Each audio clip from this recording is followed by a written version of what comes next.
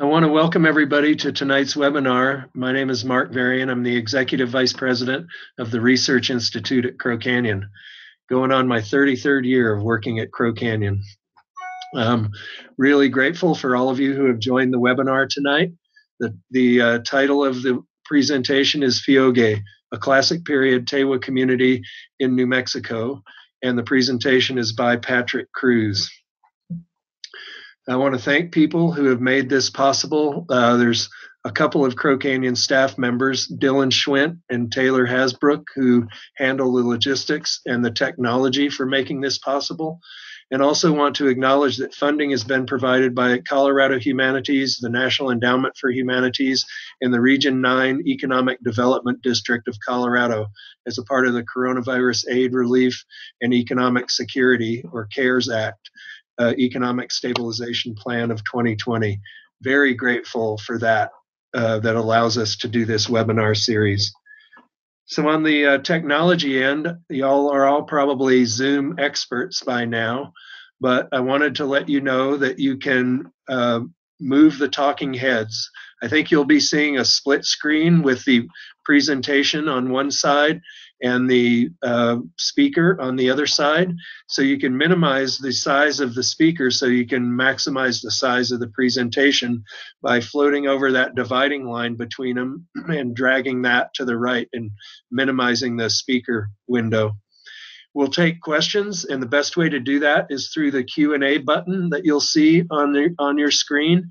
We'll keep track of all those questions and try and get to them at the end of the talk. If you're having any difficulties with Zoom, you can also live stream this talk at that address on Crow Canyon's Facebook page. And if you want to go back and review the talk, or if you have to leave early or anything like that, we publish these webinars on Crow Canyon's YouTube site, and you see the address for that there.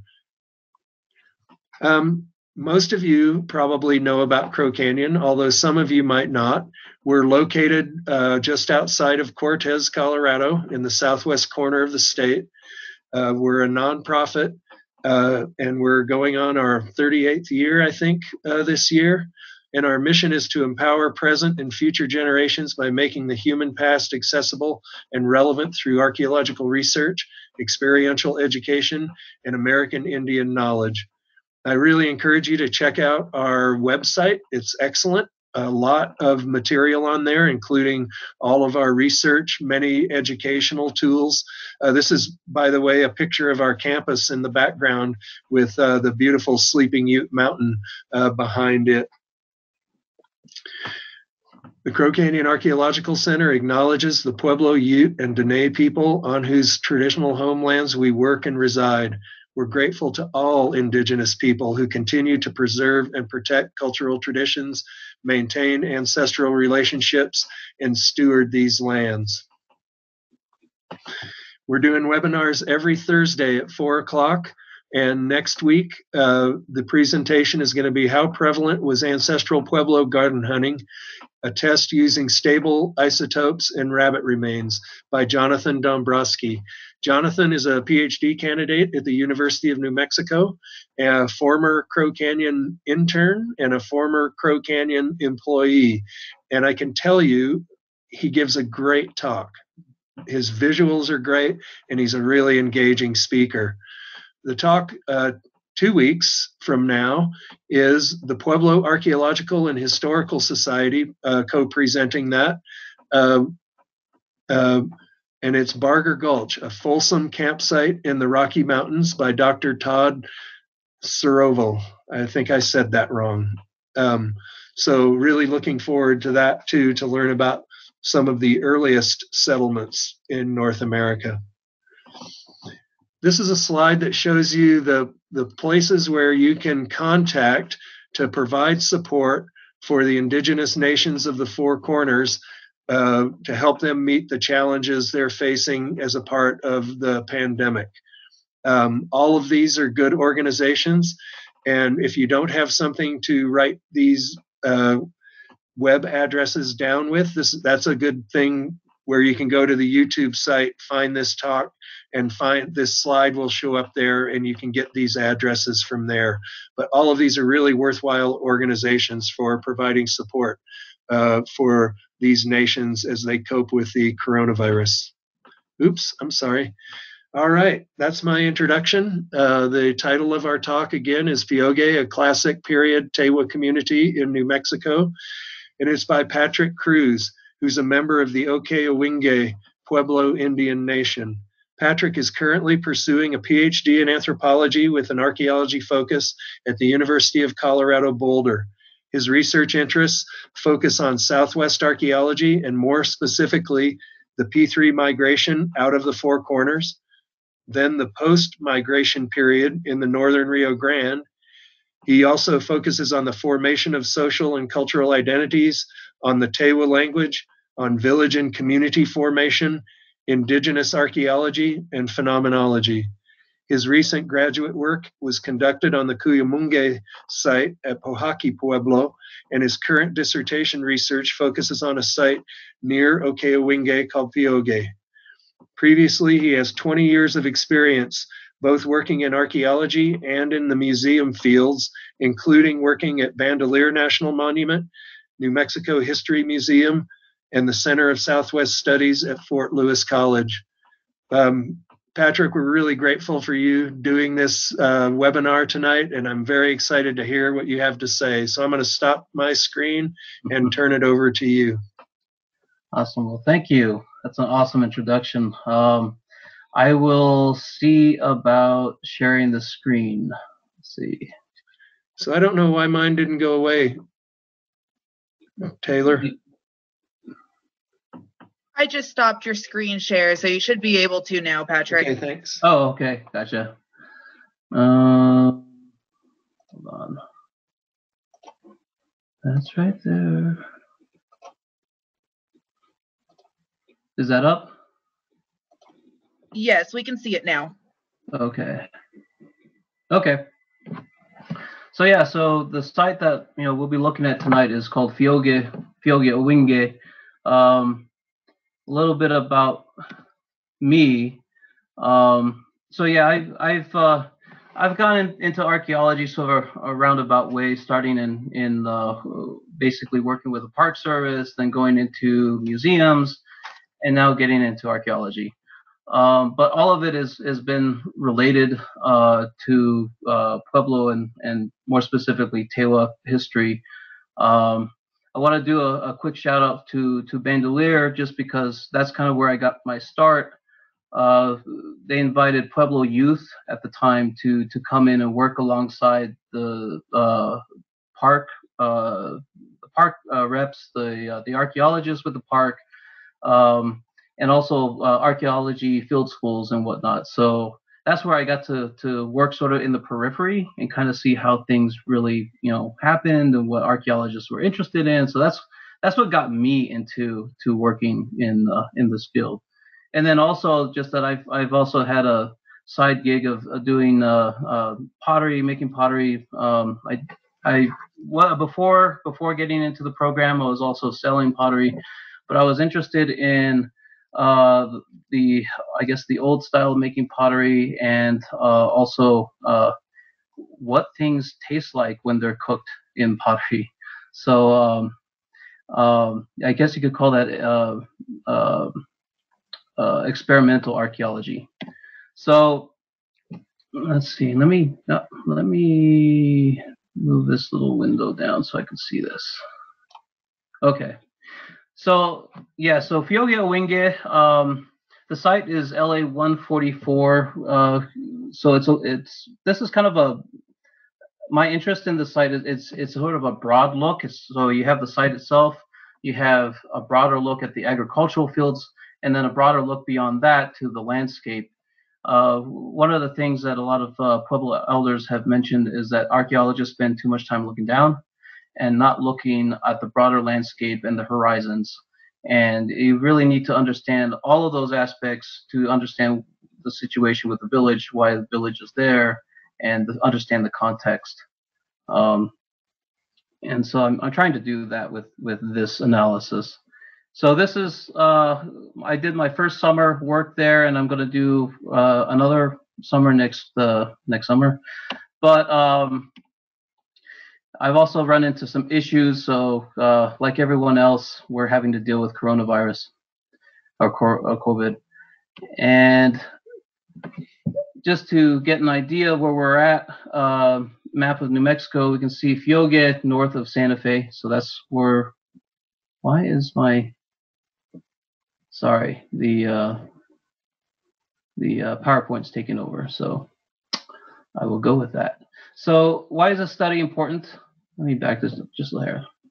So basically, one thing about Phiogeh is that it takes place right at the cusp of Oñate, Spanish exploration in New Mexico. So that's kind of the time period when it crosses the gap from pre-contact to post-contact.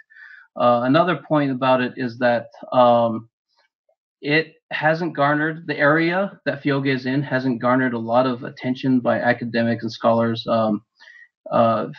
There's another area next to it, the Tewa Basin, that's had quite a bit of analysis work been done. Different field schools have gone in, but this area hasn't so much. So that makes it different.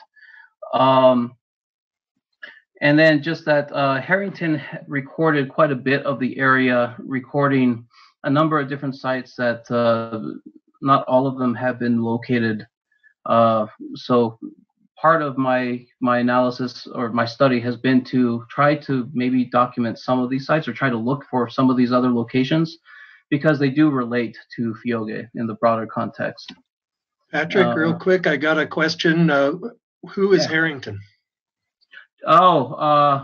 Harrington he was an ethnologist, kind of a trade.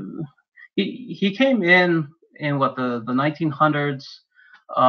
His study, he did a pretty grand study of the Pueblos about 1915, 1916. He published his book anyways in 1916 of a study of just a survey of all of the different Pueblos along the Rio Grande.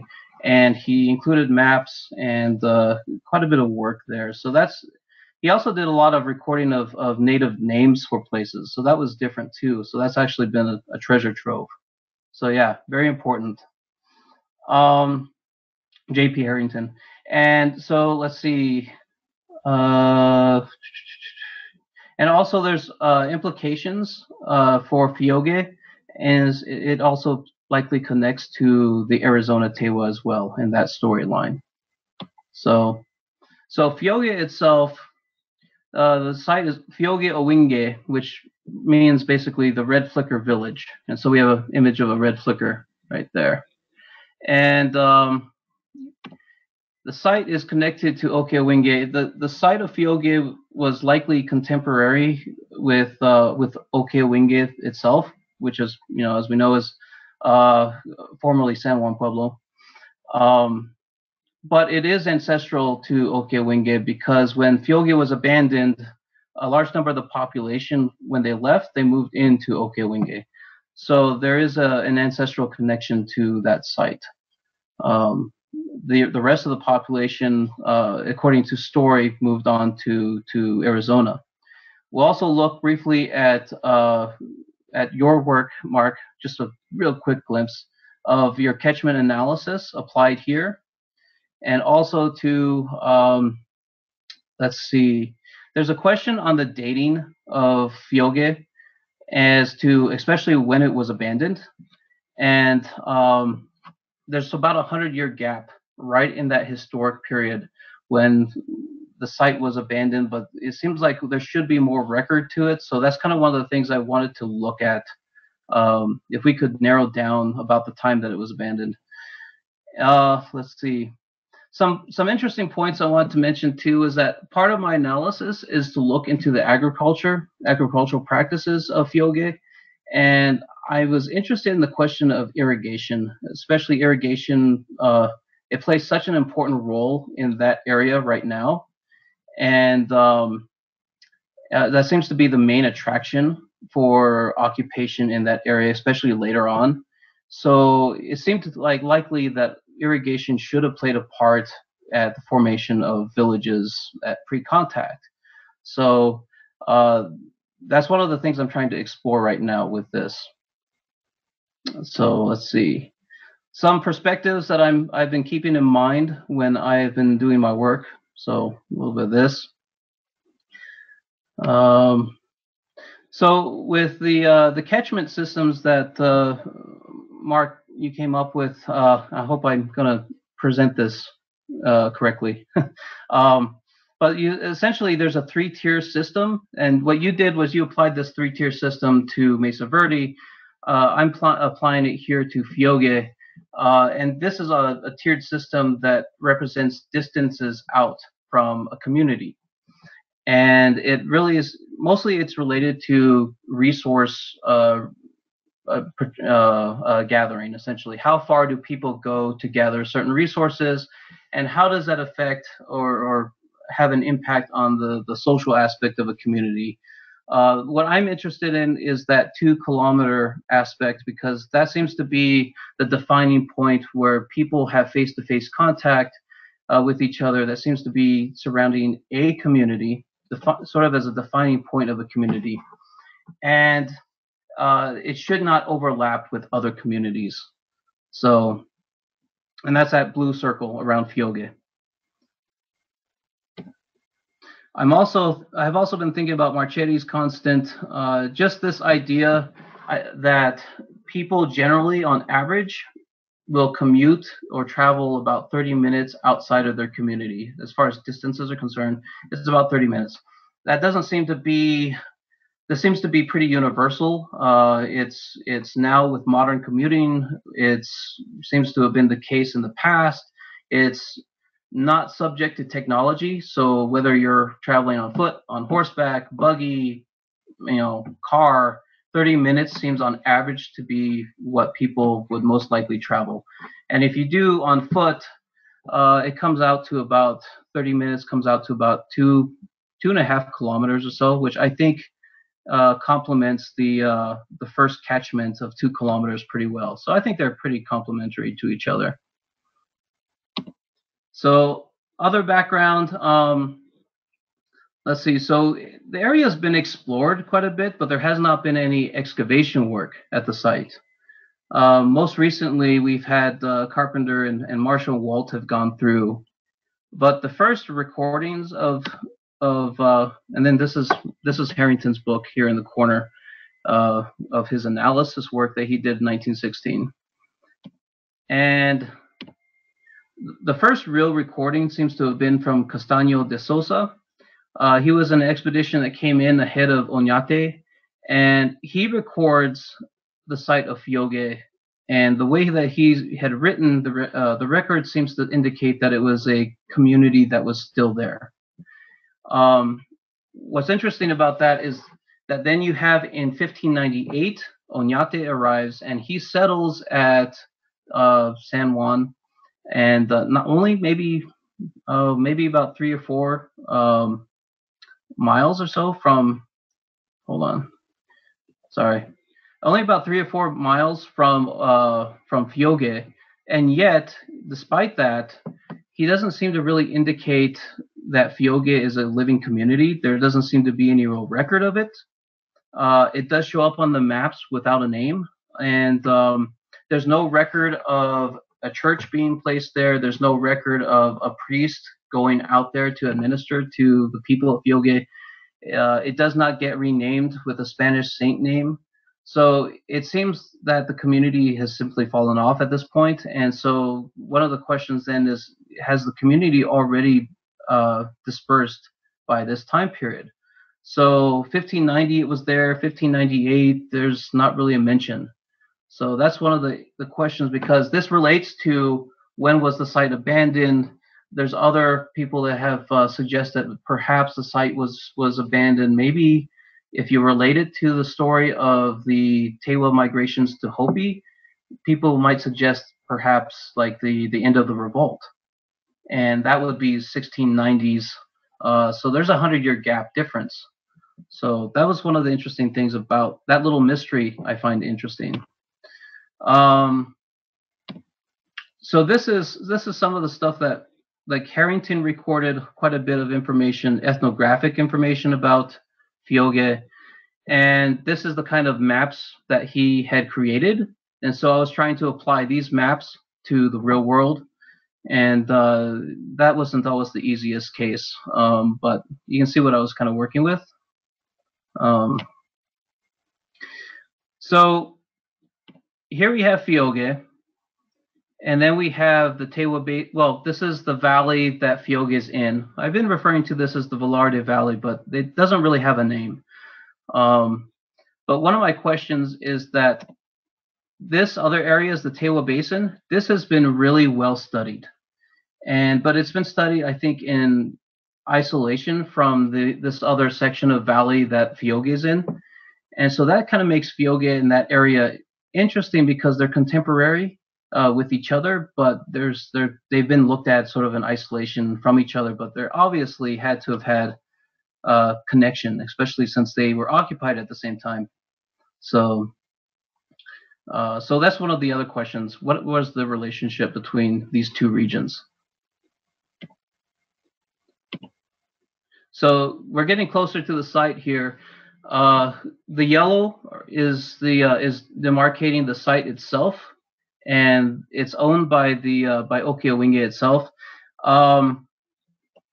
The property, of course, across from it is San Luceros, which is state property, and we have private property on the other three sides.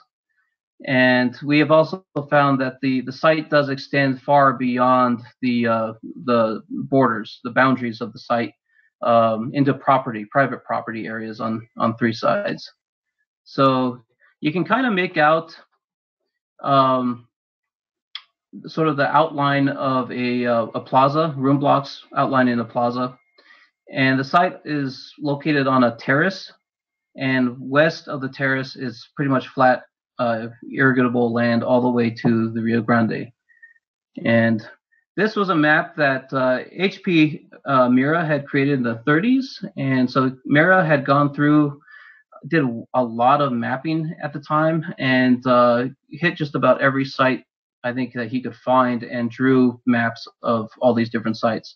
This is in comparison to what I and my advisor Scott Ortman had come up with, and there's a little bit, so you can see sort of the comparison, and we can do a close-up. So that's a close-up. So we have room blocks, we have two likely kivas, we have a couple of plazas, and you can kind of see more of the terrain, and you can see how it overlooks the irrigation land to the west. So, and you can see how far it extends beyond the boundary of the site. So, yeah, let's see. The site has been impacted by some adobe, some people in the past who have collected adobe muds in the area. But let's see. This is an image looking towards the south, and we can see the Jemez Mountains in the background. And here again, we can see the plaza, just to kind of give you an idea of where we're at. Oops. Here we go. So you can kind of see we're at that star, and we're looking south. And so what you see, that this tiny little plaza here is what we're looking at here. And it's pretty obvious plaza location. It's nice and flat in what is otherwise a pretty rocky terrain. The house in the far corner there does occupy part of the site lands, and there's a room block up in there. So like I said, the site does extend in three directions. Let's see. So, but the bulk of it seems to still be intact.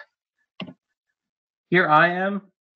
This is a little bit of cut through here, and this is this part of the soil is cut through what is a room. So there is and unfortunately you can't really make it out here, but there is a room in here that you have a floor, adobe floor present. And you can also kind of see the terrain a little bit, because you can kind of see that it's pretty a little bit of rough. It's a little rough, and then you also have like an arroyo forming in one side. There have been issues of dumping and whatnot in the area. Let's see. And here I am in the same plaza, but on the eastern room block area. There is an exposed room here. You can also see an alignment of stones right in here that is likely probably the top of a wall. And what I'm looking at is this. So we have what is basically a wall that's protruding out, the sandstone building stones. And so that's what I'm looking at in that other photo. So the village looks to have had maybe about 300 to maybe just less than 300 rooms, depending on if it's first floor, second floor, that kind of thing, or first story, second story. So that's what we're thinking at the moment. And then looking west, we can see Mesa Prieta in the background, also called Black Mesa. Below it is the Rio Grande, and you can see that the leaves are changing colors. And I found that even though I was supposed to do work in June and in July, I did a lot of this work much later. I think it was in September, and actually it's perfect time to go because it's not as hot. So down below by the where the trees are, you do have Los Luceros property, and this is basically the area that any irrigation that could have taken place. I mean, that's where it would have been, is on this property. So I would have to include Los Luceros. Like I said, it's state land. There's a lot of irrigation that is currently done in this place. The site itself, I think, dates to the 1700s. There's when Hispanic folks moved into the area and occupied it. There is currently an acequia running through the property, a very major one, and we do have evidence for, modern irrigation and laterals that feed the current apple field and apple orchards. So if they were doing irrigation farming, this is where they would have been doing it. The question is, if those irrigation fields exist or irrigation canals exist, would they still be preserved? And if they were preserved, would they still, were they incorporated into later irrigation systems? So that's kind of one of the things I've been thinking about in my work. Also, we did do a ceramic study, and what we came up with is, and these are more or less, these are painted bowls or decorated bowls, but these are more or less in chronological order. So you can see that most of the occupation, the bulk of it, took place between Biscuit A, Biscuit B, and Sankui style, which basically is like 95% of all the pottery that we tallied came from these three sets. So when you think about chronology, what we're looking at, I think, is somewhere around 1325-ish or so, all the way to maybe 1625, as where basically 95% of the ceramics is coming from. There's, of course, earlier examples and later examples, but those are more along the lines of trace examples of ceramics. So this seems to be when the bulk of occupation took place at the site.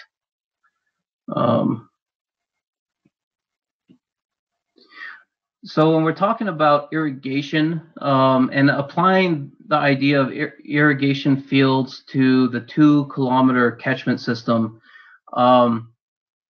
basically what I did was I created the circle here around Phiogeh, and the white here represents all the irrigation lands that could have been used within that 2 kilometers.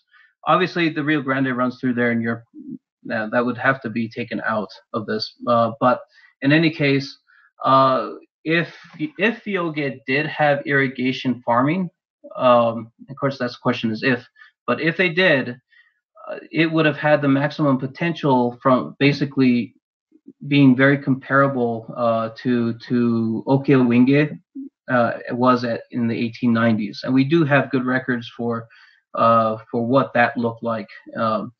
That's been studied by a number of archaeologists.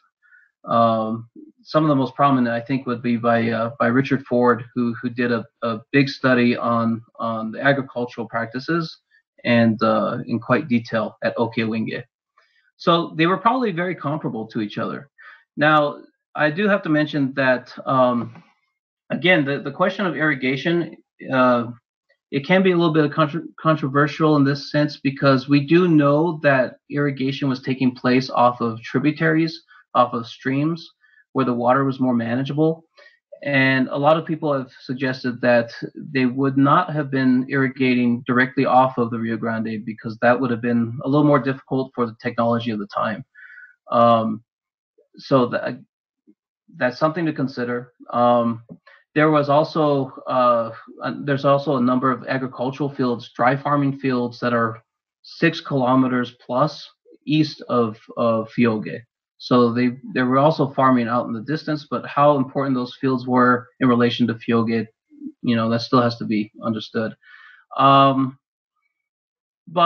this is kind of the thing, is it's kind of where archaeology is about testing, a hypothesis, and if it doesn't pan out, it doesn't pan out. But at least we still further the field of an understanding. But it's still a question that I'm interested in, so that's why I'm pursuing it. To what end, we'll see. And again, so basically we have Phiogeh and Los Luceros. And here we have 2 irrigation ditches going through the area. These are the 2 acequias. One of the questions I had was, were these acequias, these 2 in particular, present when the area was occupied by the Spanish, or did the Spanish actually excavate these out themselves? So pre-contact, post-contact question.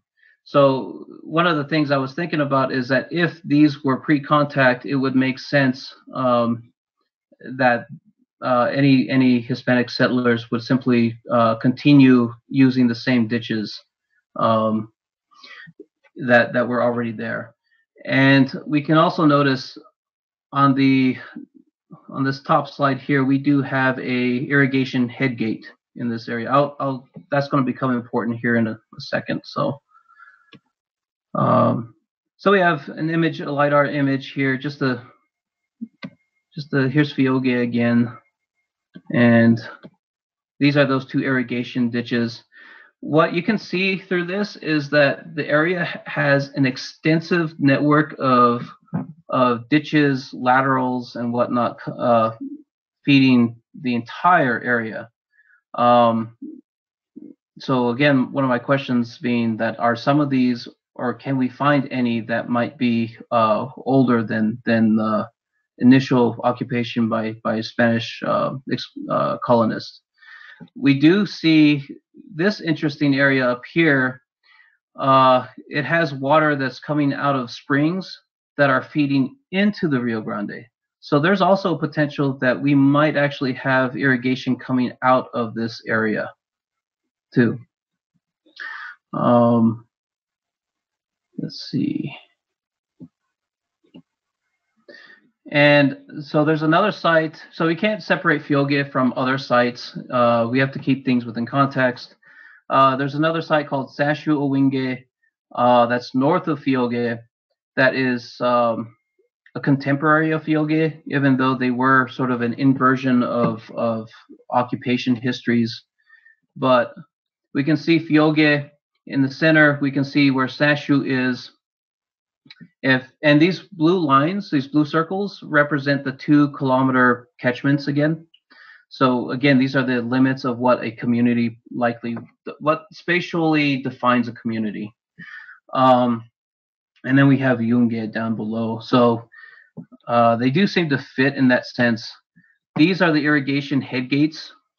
So we have a head gate, a current head gate within the region of Sashu Owingeh. We do have another head gate, the one we were just looking at, across from Phiogeh. And then we have one more head gate here that goes down into Espanola. You have been signed up because you are currently signed in. Hold on. I have.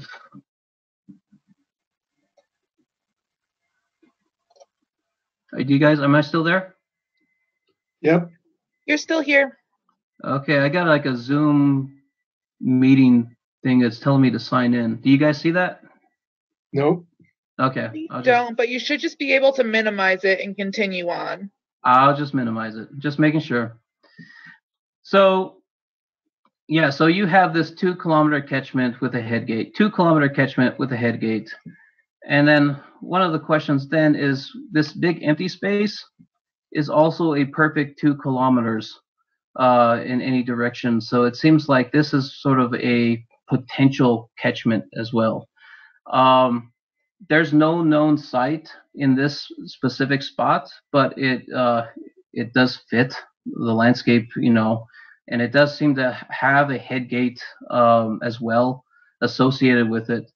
So again, that brings into the question of there was at least one site that Harrington wasn't able to locate called Pueblo Revolt. So that might be a place to look. Also, we do have Ohkay Owingeh, the current village here. You can tell that the Ohkay Owingeh overlaps the catchment with Yungeh. So these are likely a single community.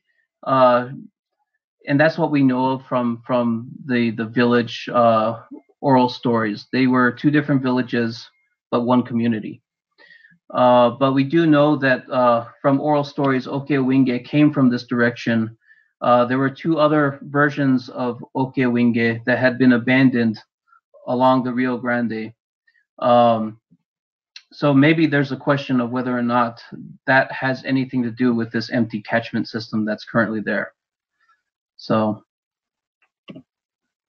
that's kind of what I've been looking at. Like I said, this is the first summer, and then I have one more summer to work on for collecting data. I'm also interested in how petroglyphs may play a role in irrigation head gates, as basically signaling the presence of a head gate. So that's something I'm going to be exploring for next spring and summer. And then let's see, I also wanted to mention that one of the important things about Phiogeh is this idea of not only is it ancestral to Ohkay Owingeh, but according to oral stories at Ohkay Owingeh, that a large number of people who left Phiogeh moved to the Hopi lands, and may have been part of the group that helped to establish Tewa village on First Mesa. Maybe there looks to have been probably multiple Tewa migrations out there. And so one of the questions again is, when did they leave Phiogeh as part of that migration to Arizona? And in what relationship does that have to the arrival of the Spanish? If Phiogeh was abandoned around 1600, right as this Oñate shows up, did Phiogeh have to, was the abandonment part of in relationship to that? If you take it as the standard story that we understand, at least from that's widely understood about the arrival of Tewa peoples into Hopi, was that they were southern Tewa folks coming in from a village called Zawadi, after having been invited to move to Hopi. Spanish documents do record the Zawadi in existence prior to the revolt, and then after the revolt, it seems to have been abandoned. And so you can date that just from the historical documents. So that would suggest Tewa folks are moving out to Hopi somewhere around 1690s. But this seems to post-date Phiogeh being abandoned. So there's at least a case that basically you could have 2 Tewa migrations taking place, perhaps more, but at least 2 taking place out to Hopi. So there's interest in that. Um, and so, yeah. And so this gentleman, Albert Yava, does mention, he's a Hopi Tewa. He did talk about in at least some of his interviews uh, of Tewa people coming in from the Rio Grande, but identifying as Northern Tewa and not Southern Tewa. So there's that whole thing there again, confirming that there were probably more than one Tewa migration to Hopi. But I don't think what's interesting about that is I don't think that's widely understood. Most folks, I think, would understand the traditional narrative being in scholarship being that there was a migration. So, anyways, that's really my discussion. Oh, I wanted to mention just this one photo here. This was on one person's private property. We have a fence line that moves right along the in the same direction as the foundation of a room block. So you definitely have the area is still used. People are still living there in these places. So I just find that interesting and fascinating. So that's it for my talk. So I'm sorry, my screen was I think the slides were timed for some reason this time around, so they were moving on me without me making them do so. So I apologize for that. So no need to apologize, Patrick. That was a really excellent presentation. And we're really looking forward to seeing how your research develops. There are some questions coming in from the audience. Some of them are some of your colleagues. And I got there. The first one is wondering if the dating of irrigation systems would have an effect on historic and current water adjudications, since prior appropriation is so important to water rights hierarchy. So what would, if you can demonstrate that these predate the Spanish, what would the implications be for water adjudication?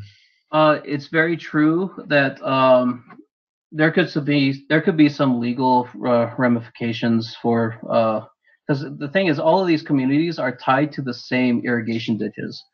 The one that goes through Ohkay Owingeh, for example, runs basically from south of Los Luceros all the way through Espanola down to like the southern section of Espanola where it finally dissipates.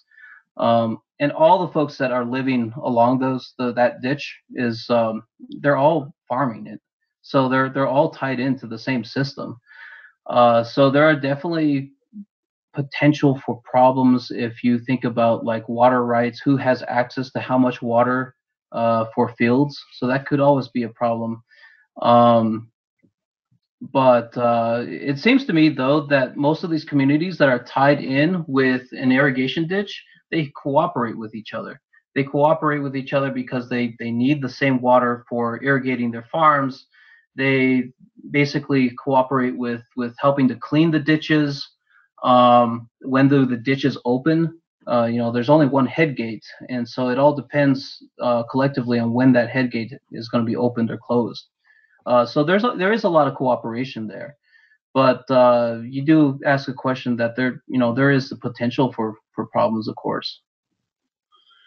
So we got a question of, could LIDAR pick up evidence of irrigation canals? And I assume that means really old irrigation canals that might not still be in use. I totally think it could. The question is being on the ground and actually verifying, making the distinction between a canal that even the smaller, like the offshoots, they're almost so minimal that you could almost mistake them as being old or something, and it turns out that they're still in use. So even just something like size isn't really a good indicator. But you can definitely use LIDAR to locate these different canals, but it would take having to prove them on the ground. And yeah, so definitely a positive thing for LiDAR. Yeah. Well, you're lucky to work in an area that's had a lot of research done on agriculture, and a lot of that, as you know, is by Professor Ford. And we got the question, how does Dr. Ford's research on agriculture tie into your research? For one thing, he sort of gives an example. I mean, an example of Ohkay Owingeh is not very far from Phiogeh. And at this point in time, Ohkay Owingeh, without a doubt, is doing irrigation farming. So it gives a sort of a base a sort of a baseline to test and to compare Phiogeh with the assumption that Phiogeh was being used, or we're actually using irrigation farming. So it gives us a baseline. But he also mentions and discussions on dry farming and whatnot. So again, all of this is looking at irrigation farming, but we can't forget that there was a broader context. There were agricultural lands that were dry farmed to the east too. So that's something to always keep in mind. So it wasn't all eggs in one basket. Mm-hmm. You mentioned dry farming. Is that different than gravel mulch fields, or is that what you're referring to when you say dry farming? That's what I'm referring to. I mean, to me, dry farming is sort of the catch-all phrase for anything that's like that. But yeah, it's gravel mulch fields. Basically, farming that was off around 6-7 kilometers to the east that were taking. These fields are basically on hills and taking advantage of hilltops and slopes and catching the rain and funneling rain into crops. And the mulching, the gravel acts as a mulch to keep the water in. So they were doing that too. Now, one of the questions is what kind of crops were they growing in these fields, and so that's one of the other questions. So what kind were they? I know that some folks have been studying this and have suggested that cotton might have been one of the things that they were growing in here. I don't know if a study has been done in these specific fields to see if there's any pollen or anything that suggests cotton, but that's always been one of the suggestions, which is always interesting because the standard thought has always been that perhaps we're too far north for cotton production, but at least around places like Cuyumungue, it seems that very plausible that cotton was being grown in these places. Very interesting. Somebody asked, can you look for variations in soil density or linear distributions of plants according to the soil that might be a key? I think this question means, could that be a way to locate ancient irrigation features? No, definitely. So, of course, with anyone that's ever dealt with irrigation farming, we understand that these ditches get reworked, revamped, recleaned. Several of them have had sections cemented over so that they don't have to be cleaned every year. But generally, they've been cleaned every single year by cleaning parties, essentially, and reworked and maintained. So there's a lot of changes that have happened to any of these ditches. Especially the main acequias. And so the closer you get to a head gate, it's likely the more repaired and impacted that these kind of activities have happened. So that's not where you're going to be looking for any evidence. You're going to be looking for channels that have been abandoned and haven't been in use for quite a long time, that haven't been reworked, haven't been maintained for quite a long time. And that's where we would look for those kind of soil samples that haven't been impacted. Yeah. Somebody said that they thought they saw parallel lines on the line stir slide. I'm not sure I'm pronouncing that right. And they wonder if they were seeing things. So maybe later you can go back to that and we can get back to this person. Yeah, well, the LiDAR was certainly showing current irrigation systems, and hopefully, hopefully some ancient ones as well. But certainly, there's so many different irrigation systems that are present in the area, so you probably were seeing quite a bit of that. Thanks. Your chair is tuned into this webinar, and Scott says, "Thanks, Patrick," with an exclamation mark. "Since Ohkay Owingeh and Owingeh have overlapping catchments, I was thinking that maybe the original Ohkay lies in that gap. What do you think?" Question mark. That has been something that I have wondered quite a bit. There are two other iterations of Ohkay Owingeh that happened prior to where it currently sits, and both of them are north of current location of Ohkay Owingeh, in the direction of that gap. There seems to have been, well, Dr. Ford has shown me where he thinks that two of those sites are, and they are closer to where Ohkay Owingeh is today. And Harrington, they're kind of going off of where Harrington also thought they were. They're also very close to where Ohkay Owingeh currently is. So they're not quite in that gap, but I wonder if there is a community or remnants of a village of some sort there. Again, maybe the hard part is A, it's private property area. B, a lot of these were adobe sites, and Harrington did record that at least for one of the previous Ohkay Owingeh iterations, that it had been the community ended essentially because the site was flooded out and washed out. And according to Harrington, he visited the site, and there was, in his mind, nothing left to really show that there was a site other than sherd scatters. Mm-hmm. So it could be difficult, but maybe LIDAR or something else can maybe help with us trying to determine that. Somebody asked if you have pictures of head gates, and then they asked, how do they operate? So the head gates today are extensive units because they're coming right off the river. And so they have been, instead of, and I don't have a photo, I apologize, but they've been so extensively worked, and then having to deal with flooding and whatnot. And of course, the river now is more controlled than it was in the past, so it's more predictable. But today, the answer has been to simply cement it and put in a lot of heavy stones into that area. And so that's sort of making it more of a permanent structure. And then they have metal gates to basically open and close these. What irrigation head gates in the past probably was basically a channel of dirt, and then you had logs and stones that were simply applied to close the gate when not in use. So, yeah. So I have a question that probably just reflects my ignorance of irrigation systems, but the canal systems of the Hohokam featured gigantic canals. Like a person standing in the bottom of one, the top of the canal would have been over their head. So is the Rio Grande really that much more technologically different than the streams and rivers that the Hohokam were irrigating from in the Phoenix Basin? I would not imagine that to be the case.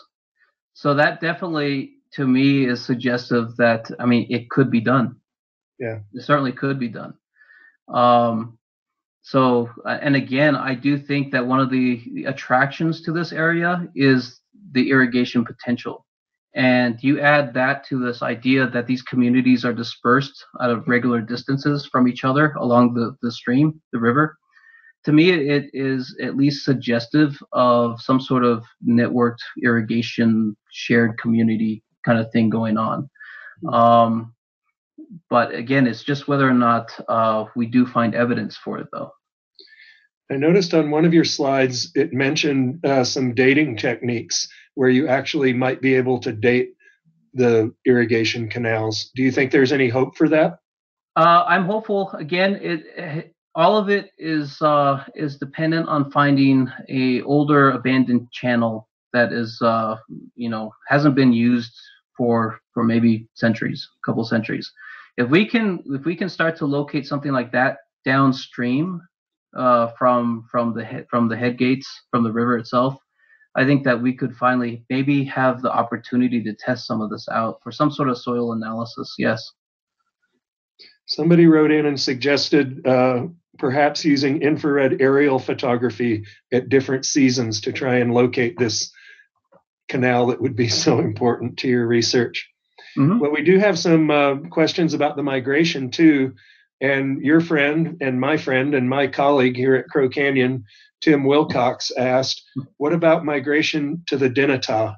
And can you tell people what the Dinétah is? And Whoa. The Dinétah is an area that's out by Guyana. I'm hoping I get this right. yeah, you're on it. And so it's an area that I think there's pueblitos out there. There's evidence that Navajo occupation in this area, but it may have been a place of contact with Athabascan folks and Pueblo folks.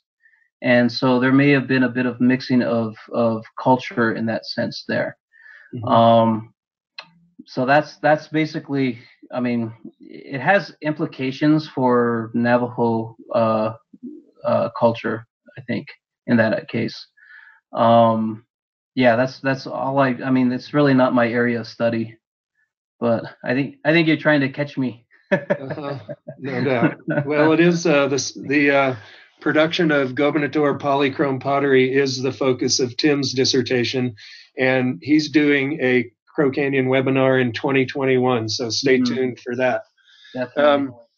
Charlie asks if the Hopi names that end with Tewa, of which there are many, are those Tewa descendants, or does the Tewa name have both Hopi Tewa and Hopi Hopi?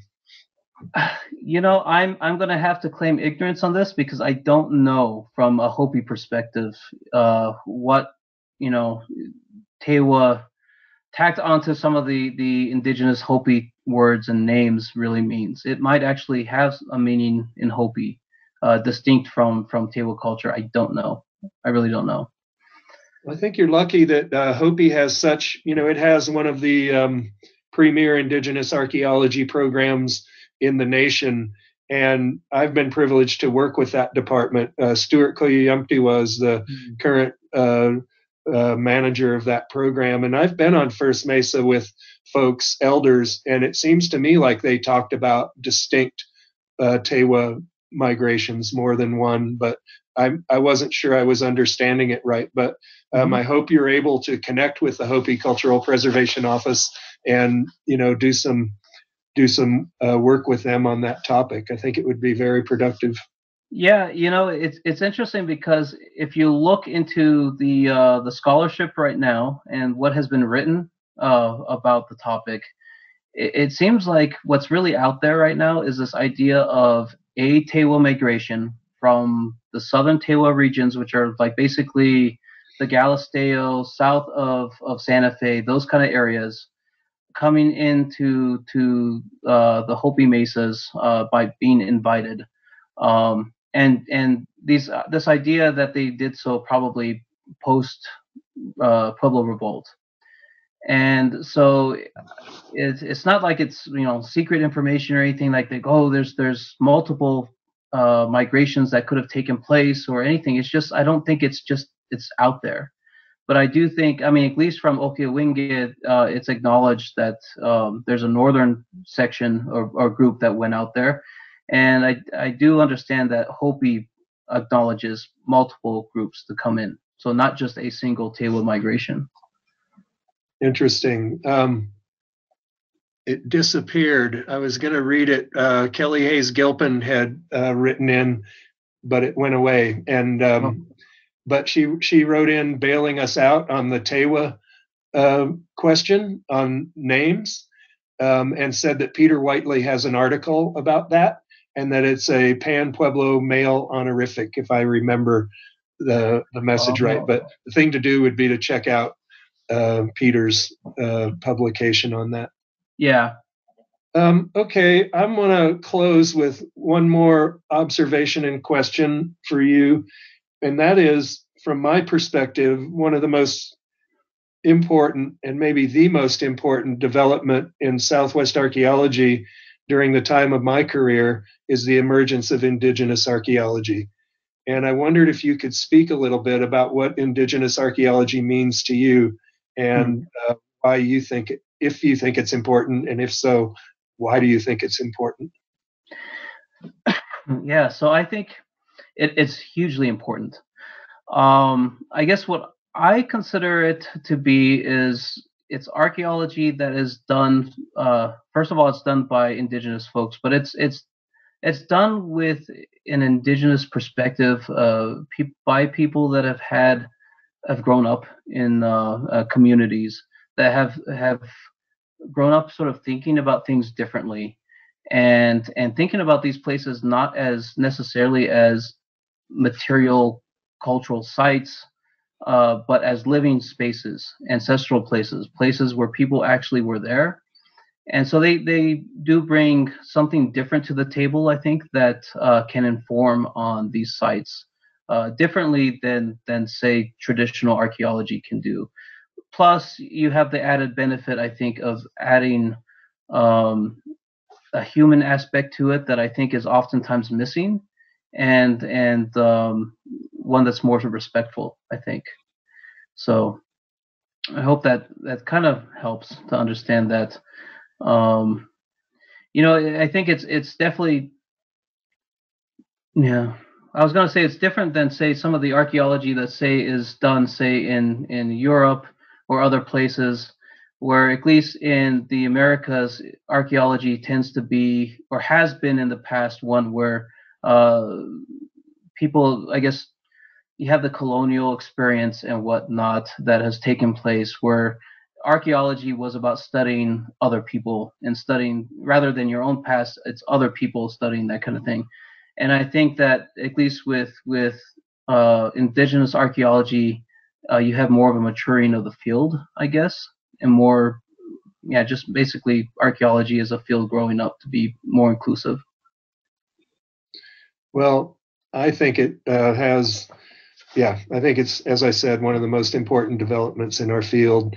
And we really look forward to seeing how your research develops and how you make a contribution as an Indigenous archaeologist. So thank you very much. It was a great presentation. And once again, we're very grateful, and we're grateful to everybody who tuned in to the webinar tonight and for the support you've given Crow Canyon in this webinar series. So every Thursday, join us again next Thursday, please. And once again, thank you, Patrick.